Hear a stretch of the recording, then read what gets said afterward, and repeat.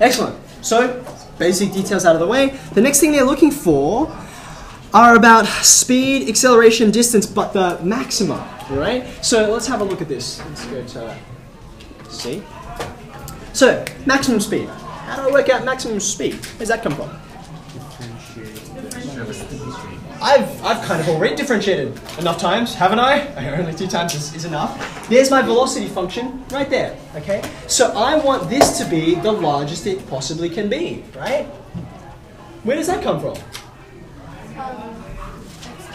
It comes from, surely it comes from the amplitude of the velocity function, right? Like that's when the velocity function is highest and lowest. I'm looking for speed, that's just the magnitude, the absolute value of it, okay? So therefore, maximum speed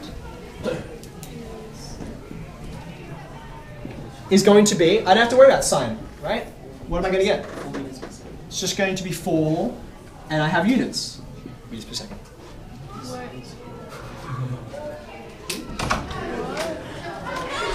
Are you waiting for someone?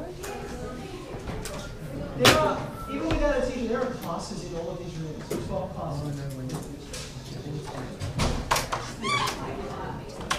This corridor's having a bad day today. Okay, we've got maximum speed. Tell me what to look for next. Maximum acceleration. Now remember how we found maximum speed by looking at the velocity function and just looking at the extremities. That's a lovely predictable thing about all of these trig functions. No, don't tell me about stationary points, just tell me about the extremes of these, right? So in exactly the same way, I'm going to look at x double dot. There he is, right there, okay? I don't care which way he's facing, I just want to know the biggest value, okay? What is it? -4i. Now, they've said maximum. We know that speed is a scalar. It doesn't worry about direction. Acceleration isn't a scalar. It actually does. The sign does matter. So therefore, if I'm looking for, yes, it's a vector. If I'm looking for a maximum then, which is bigger, 4 pi or negative 4 pi? 4 pi is bigger, isn't it? I don't think that's really the intention of the question, though. They're looking for just, they really are intending the magnitude. But I don't think there's a nice neat word that we look at, which is just acceleration without worrying about sign. When you say like maximum acceleration, you can't really say that negative 4 pi is like more than 4 pi because it's like still just acceleration, it's just in the opposite direction. So that's correct. Yeah. So that's where we're trying to be specific and particular with whether we're worrying about direction or not. But when you see, like when they're talking about maximum, they're clearly not really that worried about which direction you're facing. Because again, it's a symmetrical situation. You're either pushing that way or that way. And if you're just worried about the size of it, then that's the number. Okay? Oh, okay. So don't worry about direction in the context really of maximum. Okay?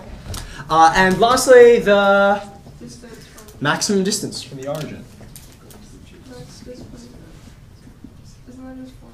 Now, maximum distance, I believe we've kind of already answered this, haven't we? It's the amplitude. In this case, the amplitude of the displacement function is exactly the maximum distance from the origin. So I would just say 4 pi meters. But think with me, in what cases would the amplitude and maximum distance not be the same? Okay, hold on a second. So I could have a different starting point, right? For example, I could start at an extreme of motion, but I'm still going to be doing the same thing. I'm still locked between the same. Now he realizes what he's going to say. Doris, do you want to help us out? Very good. So if I say, okay, I'm going to start 100 meters up here, okay? The amplitude tells you how far away you are from that center of motion. So you're waving around up here, okay? But the distance from the origin is like this huge distance. So what would you actually say in that case? If, for example, my center of motion was not x equals 0, but x equals 100. Yeah, it'd be, now, depending on, let's draw a picture, shall we? Here's my beautiful to scale diagram of where 100 is. There's my center of motion, okay? And what is my, yeah, beautiful scale, right? I mean, what's 4 pi? It's a bit over 1. 1.27. There you go, okay, that's the best scale ever. Okay, now in this case, being that my center of motion is in a positive direction, okay, to get the maximum distance, do I add or do I subtract? I add, right? 100 plus 4 pi, yeah? 100 plus 4 pi, that's clearly further. But if I were to move my center of motion in the negative direction, Okay, so now this is clearly negative 100. Okay, so here's my motion. Isn't that beautiful and simple and harmonic? Am I going to add 4 pi or am I going to subtract? It's like going to be negative plus negative. So Negative plus negative. So, the distance is the same, just by the direction. yeah, okay, you're thinking about distance, aren't you? You're thinking about distance, okay? Now just numerically, if you're thinking about the vectors, right? To get to this furthest place, is it displacement? It should be this. No, it says distance. It says distance.